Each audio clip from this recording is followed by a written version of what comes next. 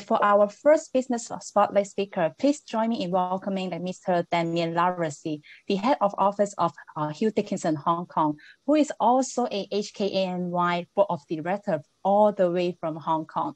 Damien is going to share with us what they do in Hong Kong as a law firm in related to to the US. Without further delay, may I please invite Damien, please? Good morning, Damien. Are you online? Yes, I am. And good evening, Great. Michelle. Yeah. Thank you so much for joining us this early. Have you had your coffee yet? I've had 2 coffees. It's 7:30 in the morning on April Fool's Day here, so it would be very unwise not to have at least 2 coffees. Yeah, I can feel that. So the floor is yours. How about tell us something about your company, about yourself, about your industries as well. Certainly.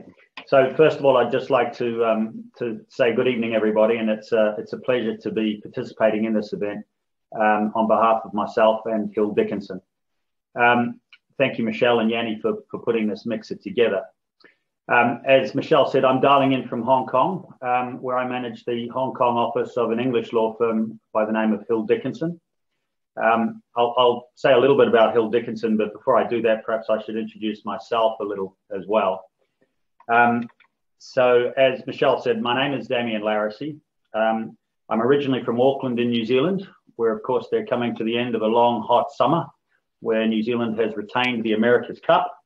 And that is where I would be now if I wasn't in Hong Kong.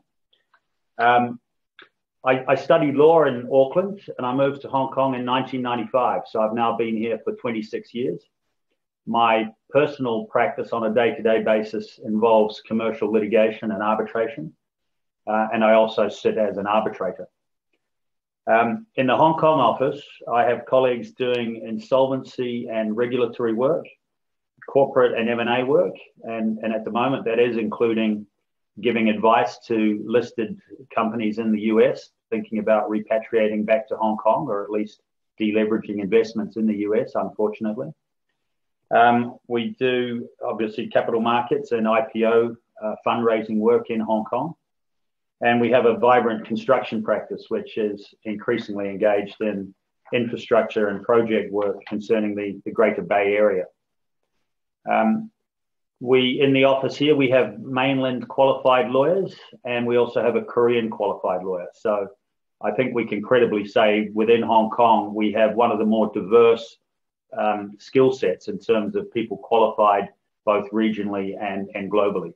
So in addition to those individuals, we have lawyers qualified in Australia, New Zealand, New York, and of course in the UK.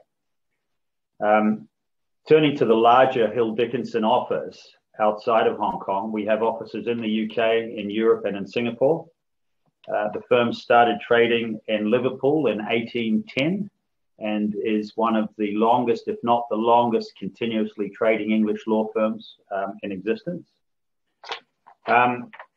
We're committed to growing the business globally as a full-service law firm. And so one of the things I'm doing in Hong Kong at the moment is hiring. We're an individual and unique practice in Hong Kong in that sense, because we are one of the few firms that is actually expanding at the moment. A lot of firms are downsizing, but Hill Dickinson only opened up in Hong Kong in 2015.